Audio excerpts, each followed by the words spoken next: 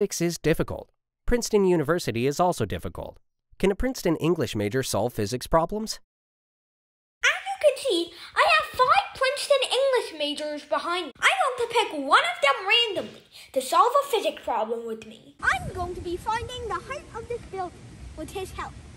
So, what is our strategy?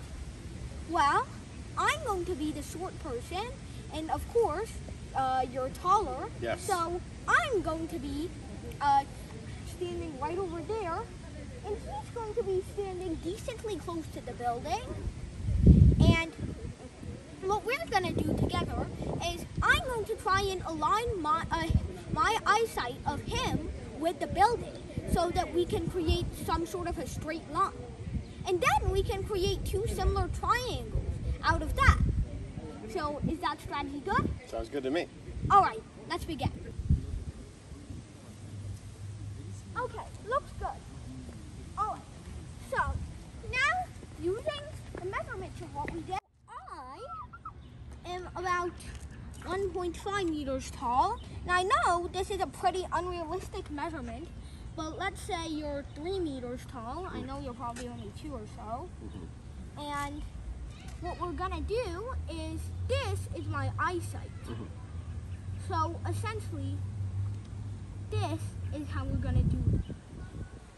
So this is our building.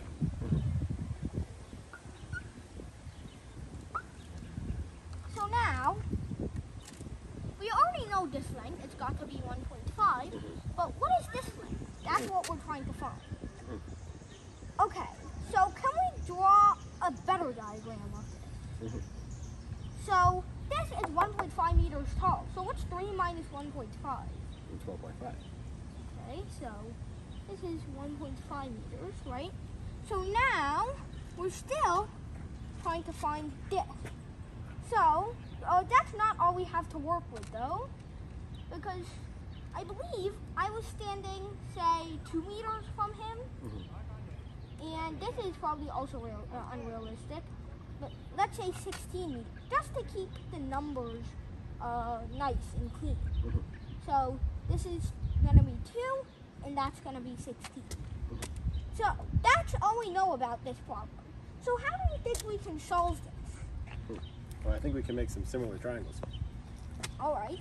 So I think we already see what the 2 similar triangles are. That's right. So how can we use proportions to do? Just draw both triangles. Okay. So we have 2 similar triangles. It'll be the small one, right? And it'll be this one with the sides of 2 and 1.5, and then the larger one, which will be with sides 2 plus 16 is 18, and then the unknown, the height of the building. So how could we use proportions with what we already know to find what we need to solve?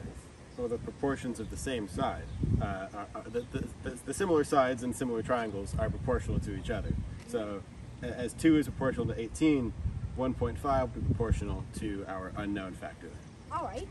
So we can write that as 2 is proportional to 18, 1.5 is proportional to our unknown factor.